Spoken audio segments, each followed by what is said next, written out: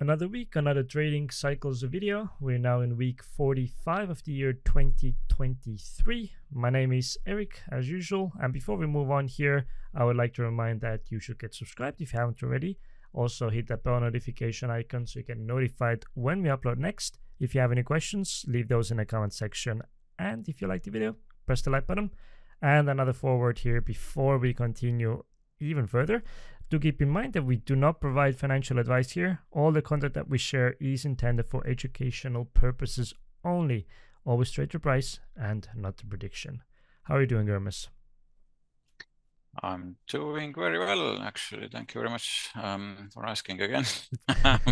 All right, and indeed, we are getting some good education here, I hope, for our listeners as well. Yeah,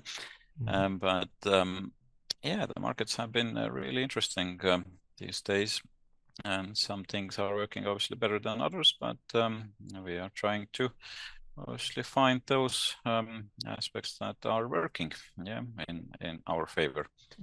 And as always, we are working only with probabilities, so nothing is certain at any point of time. If you think something is certain, then it's most probably not. So, and as they say, if something seems to be too good to be true, then it's probably not. Yeah, so same goes for markets. Yep. But we did find some interesting patterns last week, and we'd like to go through them now and see how they did work out. As we see from the chart here, that the S&P and basically all US markets did go up as a rocket last week, so no turning back or looking back within those 5 days of trading. So it was really positive week. And we did enter not so long ago the seasonal pattern as well. So that's quite good time to buy stocks at the year end, yeah, as we know from the history. Usually, yes, the history tends to rhyme, not repeat always, but rhyme very well. Yeah? So that's why these signs are quite important to understand. Obviously, not every year is the same, and we don't expect the price to rise up until the end of year in the same manner, but still, tendency should be to the upside. Let's have a look then what we did see last week. Seasonally, at least when we are looking for the last 12 years, this week has been quite flat, to be honest. Yeah, nothing major did stand out there. Now, what really happened was that the price did go up quite heavily. We did get quite good signals in the first half of the week. So it did turn green on our indicators on an hourly chart, and there was a confirmation on Tuesday as well. So yeah, that was quite good tendency, obviously, going forward. And the same was visible from our statistical model. Yeah, so the first half of the week was a bit negative, and second half was quite positive. Yeah, in the light of that seasonal tendency. And same flat picture was for Qs as well. Yeah, so they did act quite similarly, and also the seasonal pattern was quite similar, yeah, as well.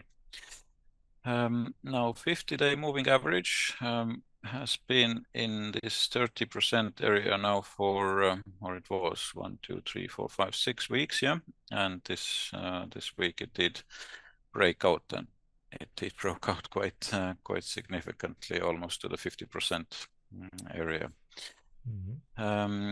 And also what we pointed out last week, that 200-day moving average for S&P 500 did reach that area as well, and it was showing that the market was quite heavily oversold, and it was just waiting for a trigger to basically blast out of that zone, yeah, and that's what happened as well. Sector rotation has been moving in this weird pattern now so far, so nothing regular at this point of time. So communication and technology have been moving up, not to the red zone, but back to green. And also energy and financials and industrials, for example, they're moving all down. Now the winners so far in the light of last 5 weeks have been utilities, then communication, and also technology. And biggest loser has been so far the energy sector. Yeah? So fear and greed did come out of that extreme fear zone, and it's back to fear zone now only, not quite neutral yet. We shall see how it's going to go next week. Yeah. Now astrologically, we did have quite positive aspects here. So Tuesday was quite good aspect between Venus and Uranus, and also Friday did show some favorable aspects, although they were a bit maybe dreamy and maybe some well, how should I put it then? You wear like pink glasses, yeah, in front of you, so it might fade your so to say vision a bit. So maybe too optimistic, and that's what we saw really from the price action as well. Now yesterday on Saturday, Saturn turned back direct, so that might indicate a turn on the market at some point. Next week, what we will have, the first half is a bit positive on the positive side, but the second half and the end of the week is quite negative. And there is one interesting aspect that's coming up, which is between Mars and Uranus, which is also quite good indicator for financial markets. I will go through that in more detail in a moment. Now, seasonally, yes, we are in that good zone, so it is pointing upwards quite heavily. So that's what we saw last week. Now, our 60-year cycle or decade cycle has been pointing downwards now. That didn't quite happen last week, so that went against it. So we shall see how it's going to act accordingly or next coming weeks, but so far that wasn't correct, although it did work quite well in previous months. Now Mars cycle also is pointing to the upside, and the turning point is coming up somewhere on the 19th or 20th of November. Yeah, then it's going to point to the downside again. And our Mercury cycle is also pointing to the market bottom at some time in December. So it has been fairly accurate over the past years, and you can see from here as well that it picked those bottoms fairly accurately. Not always, but yeah, it's good to keep in mind as well. Now that Mars-Uranus aspect or opposition, just a little bit of history. So our listeners might remember such thing as .com bubble that bursted back in 2000. It was quite a big thing, and some of the markets did lose more than 90% of their value.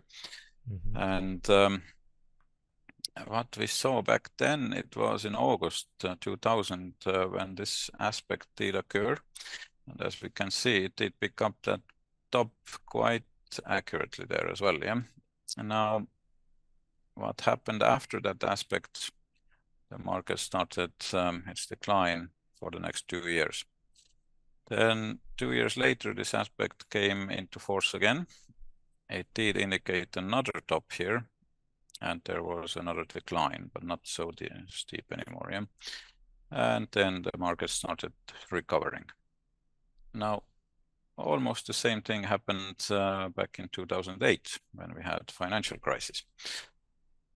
That time, obviously, it didn't pick up the exact top of the market, but it was accurate in that sense that it occurred about a month before Lehman Brothers went bust, and very steep market decline followed.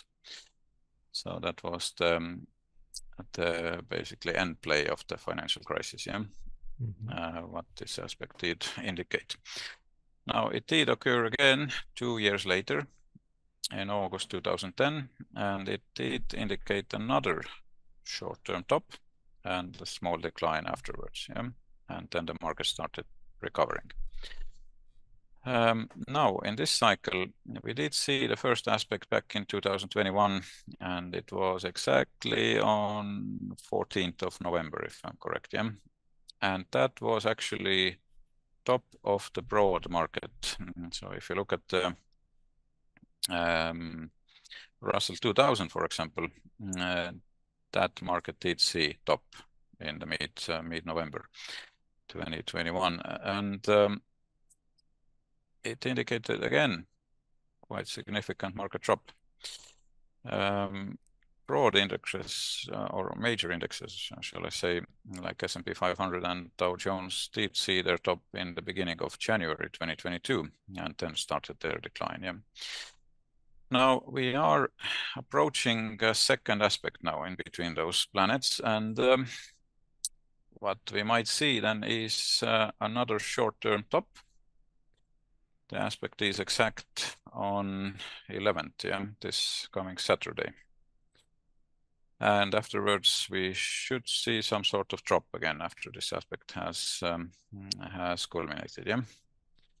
And that also indicates that market should start recovering. All right, so there is some hope that we are past of the worst times this time. Okay. So yeah, something to bear in mind. Obviously, it doesn't work all the times, but the signs are quite similar to the past, and obviously it's something to bear in mind. Yeah, obviously, again, we are working with probabilities here. Yeah, so that's quite important to bear in mind.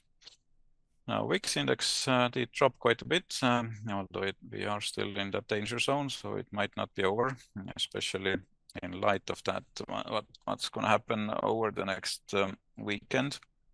So just be aware. Now, seasonally, next week should indicate another top there. We might see some turning point on the 8th, yeah, which is Wednesday.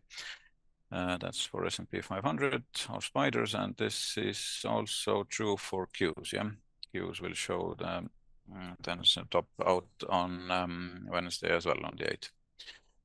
And our statistical model is also showing that the first half of the week might be quite positive still, and second half might see some weakness. Now, in macro view, what we did see last week, well, the Fed interest rate decision came out on the 1st, and they did keep it on the same level, so 5.5% still.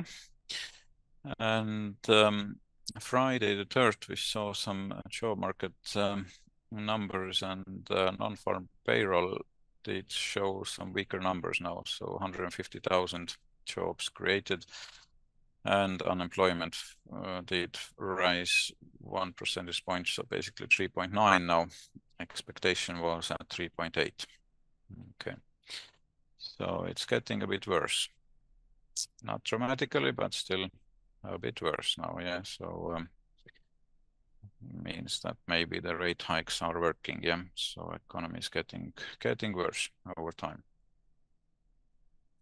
Now back to the charts. Oh yeah, I wanted to show our longer view as well. Yeah, so that's what we covered last week, that we were approaching quite significant level here. Yeah, so that level that we were approaching was somewhere here. Yeah, a bit lower. Okay, here. So what we did point out was that from this top to this bottom, it equals another leg down, which is from this top to this bottom. Yeah. So AB equals CD. Now that was quite accurate. Yeah. So we saw quite sharp turning in this level, basically. Not exactly, but obviously it's quite accurate still. Okay. So that's what I wanted to point out. But now back to the charts here. So the next turning point for US equity markets is coming up on Wednesday, as I said earlier. So that's something to bear in mind. For gold market, let me see now. We do see some sort of stabilizing price action there. We did see some downwards pressure there, which we did point out earlier as well, and now we have another leg up possibly. Yeah? So next week should be quite positive for gold. Bitcoin is approaching now some negative patterns here. So we did see very sharp rise in the prices, but now from the 7th, it is showing a tendency to the downside. And the next turning point, well, we saw one yesterday, yeah, on the 4th, and now the next one coming up is on 13th, Monday following, yeah. So yeah, something to be aware of him. And what else? Yeah, VIX has been now, yeah, going to the downside, yeah, as the market has been very positive and there has been no fear at all. All right. So yeah, that's the situation. Now, if you look at the levels, possible levels, so S&P did turn exactly on this level that we did point out, 4,104, I believe, on S&P 500, yeah. And we did stop now last week on the next resistance zone here, which was quite accurate, yeah, so far. And we did see another signal up here appearing on Thursday, yeah. So we might see tendency to the upside still for a little bit more. All right. Good. So that's about it, I think, for this week. Let's see how it plays out next week, and we'll meet again exactly in 7 days. All right. Exactly. Like Roman said, we shall see you next week. Before you head out here, I would like to thank you for watching and listening as always. If you haven't already, get subscribed. Just hit the subscribe button and also hit the bell notification icon so you get notified when we upload the next. That's weekly, unless otherwise said so. If you like the video, click the like button. And if you have any questions or you have any ideas you want to share with us, then put those in the comment section down below. And we shall see you in the next video.